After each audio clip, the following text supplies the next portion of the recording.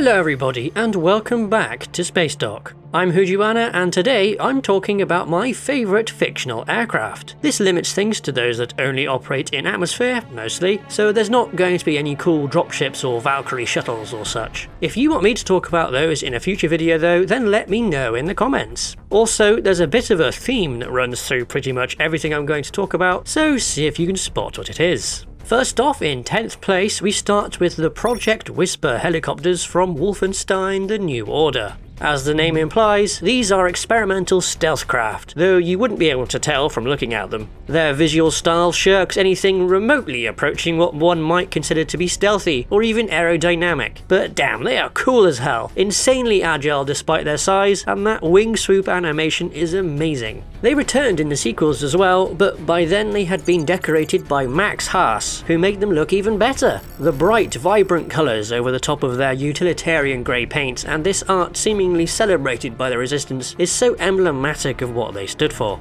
Next up, in 9th place, we have a quintessential 80s aircraft from one of many TV shows around that time with some sort of super vehicle going on incredible missions and saving the day. It is of course Blue Thunder. Nah, I'm kidding, it's Airwolf. It had everything: the jet engines, the guns and rocket launchers, the turret that popped out of its belly, the blinky lights everywhere inside, and that killer theme music. And while still very close to the Bell 222 it's derived from, the appearance with its modifications was designed by Andrew Probert, who you may know as having designed the movie version of the Enterprise, as well as the Galaxy class and a whole host of other sci-fi staples. In 8th place is the Bubble Ship from Oblivion, and yes, I know it technically breaks my rule about being able to fly in space, but it's still very much primarily an aircraft, and it's my list so I can do what I want. Bubbly Boy is here though because apart from being an absolutely gorgeous design, it's also got a lot of pretty practical elements. It carries a little foldable motorbike, it has straps for carrying larger payloads, it's got a fully traversable turret and can shoot behind itself, it's incredibly agile, and lastly, the cockpit is a giant escape pod. And out of everything on this list, this one is probably the most pleasant to scoot around in thanks to the amazing visibility.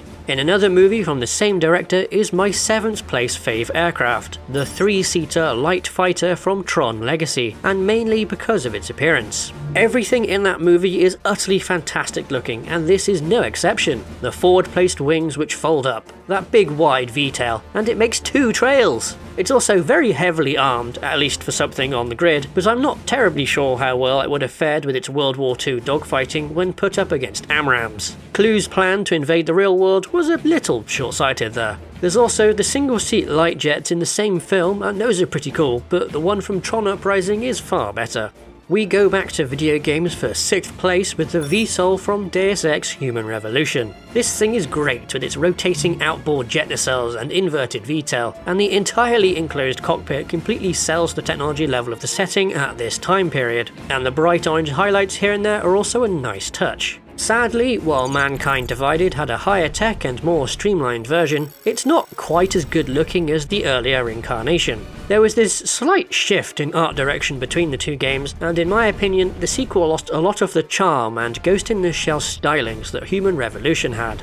In 5th place is another modified version of a real-life aircraft from the first couple seasons of Agents of S.H.I.E.L.D., the CXD-23 Airborne Mobile Command Station, better known as the Bus. Before I talk about it though, does anyone remember that short-lived Knight Rider spin-off in the 90s that used a VTOL C5? I wonder if that thing was a source of inspiration, or if the similarities are just coincidental. As for the Bus, Coulson and his team used this heavily upgraded C-17 as a mobile base, and it carries almost everything they could ever need over 2 and a bit decks, and it felt pretty comfy. And yeah, the helicarriers are brilliant, but I like the Bus. It has all these party tricks that we see over the course of the show, from the first being its VTOL capabilities, which also let it do this amazing in-flight stop and turn maneuver, pop out wing root mounted gun turrets, and docking clamps on top of the fuselage for other S.H.I.E.L.D. craft like the Quinjet or the very cool looking Jump Jet. It also ends up being equipped with a cloaking device. Sadly, it was destroyed in Season 2 and then replaced by Zephyr 1, which has its charms, but the interior is just so lame. It's pretty much all dark and broody except for the cargo bay area, a big downgrade from the comfy places on the bus. It does look sweet when doing VTOL stuff though, especially in this scene where it breaks out from its hangar at the playground.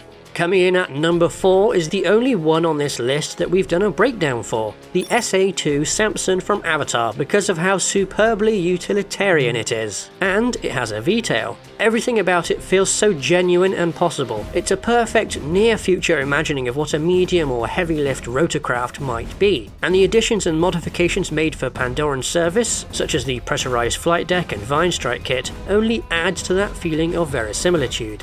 Also, if you go beyond what is shown in the movie, the sheer detail that went into it and its sister craft, the Scorpion, is astounding. You can really feel the passion the people behind the scenes had for the world building. Hopefully, the Samson's replacement in the sequel can live up to its legacy, though it seems a lot more heavily armed and more of a Scorpion-Samson hybrid, but I don't think it'll be in the film all that much. In joint third place, because they're from the same game, is the Hunter Chopper and Combine gunship from Half-Life 2.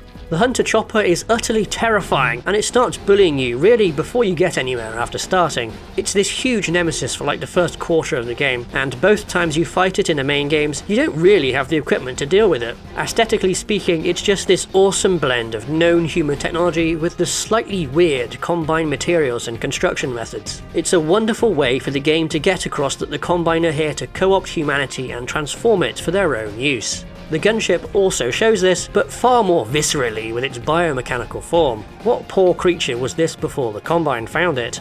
And like the Chopper, they are terrifying to fight, even though you have the tools to deal with them by the time they show up. They're just so accurate and agile. They really feel like an intelligent adversary, a living creature twisted by the Combine into a deadly killing machine.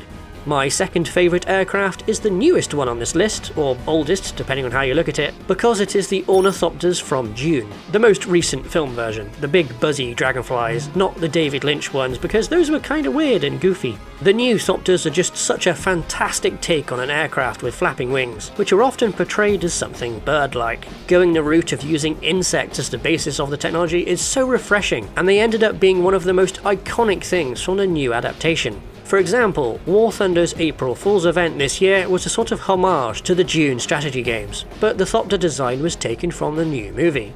Before I go over my favourite aircraft, I have some honourable mentions here that didn't quite make it into the top 10. Firstly, I have to mention Ace Combat, but I haven't played any of the games, so I don't have much of an opinion here, though the Aegeon is pretty cool, this enormous flying manta ray with its own remoras that keep it fueled. It's great! The idea that regular-sized fuel craft can keep it topped up is hilarious though. Look at them, they're tiny!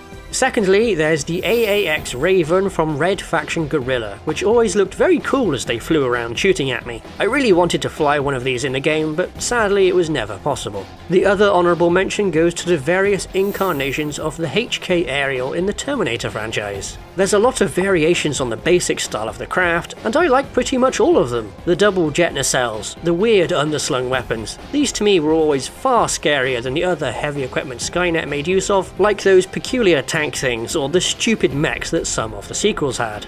And now we have the number 1 spot, my absolute favourite aircraft, which goes to not one single vehicle but an entire classification of them, the hovercraft from The Matrix. I adore these, in all their various shapes and sizes. Their sort of sea creaturey shapes, all the little details on them, their age, their decay. If you've ever wondered where my love of visible antennas on craft comes from, it's here.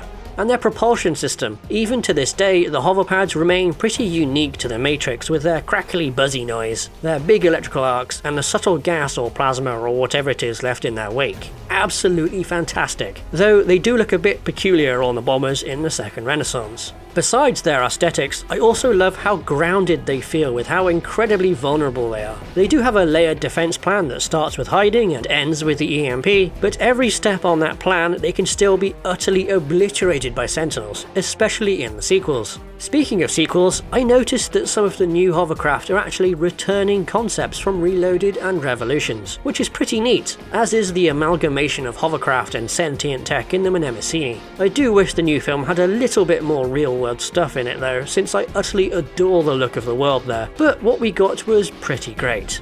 So that's my top 10 aircraft. Did you notice the theme that ran through most of them? Let me know in the comments, and please also tell me what your favourite aircraft is and why. Like and subscribe for more Spacedock content, and if you want to support us further, you can do so right here on YouTube by becoming a channel member or by giving us super thanks. You can also join our Patreon to have your name featured at the end of videos. Thanks for watching, and I'll see you next time.